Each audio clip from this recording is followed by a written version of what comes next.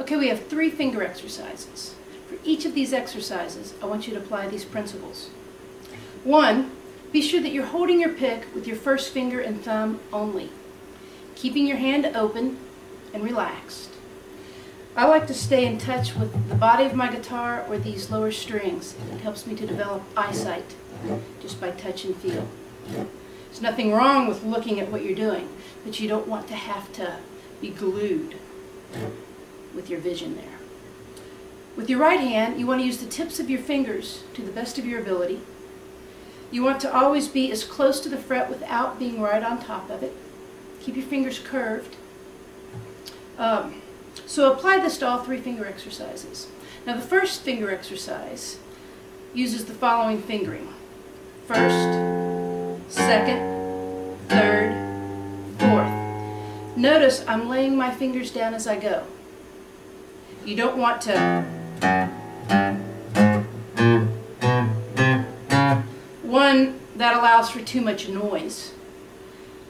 Gives you open strings. There's no control. The further you pick your fingers up, the further they have to come back down. That inhibits speed, clarity, accuracy.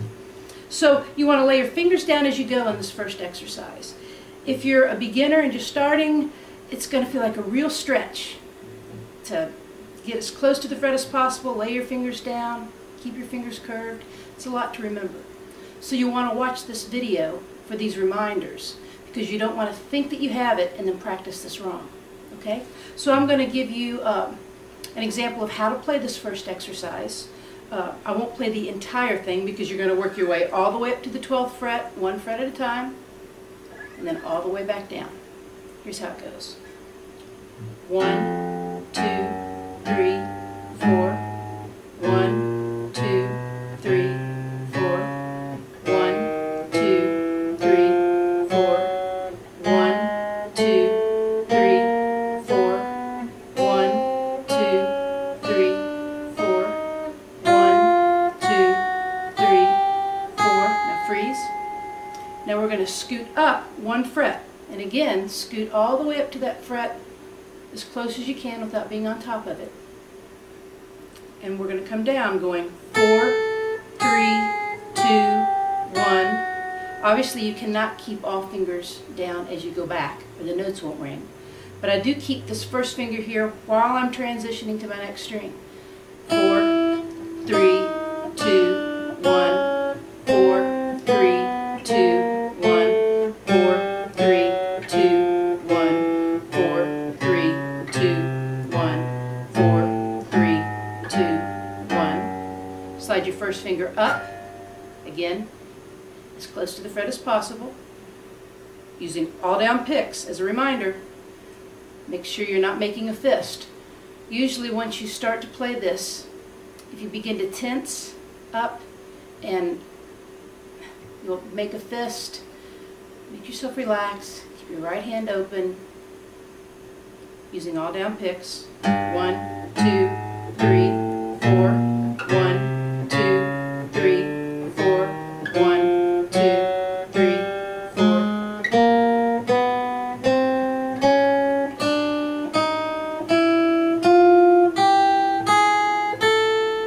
Slide your little finger up.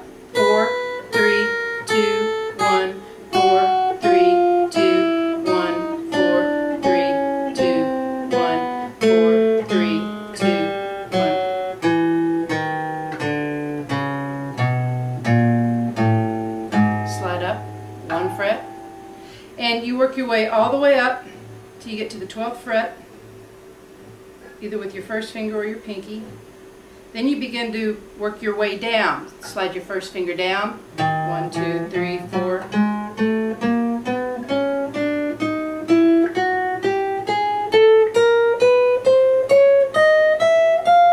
With your pinky, slide your pinky down. 4, 3, 2, 1. 4, 3, 2, 1. 4, 3, 2, 1.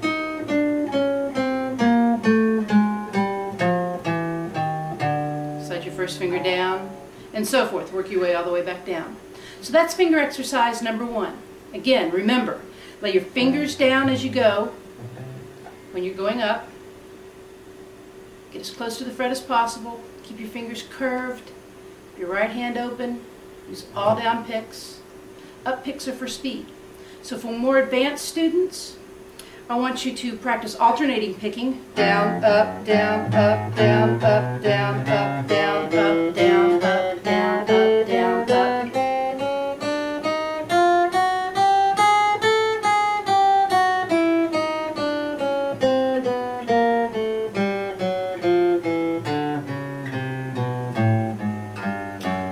It'd be good to use a metronome to push yourself. Make sure you set the metronome at a pace to where you can play this perfectly.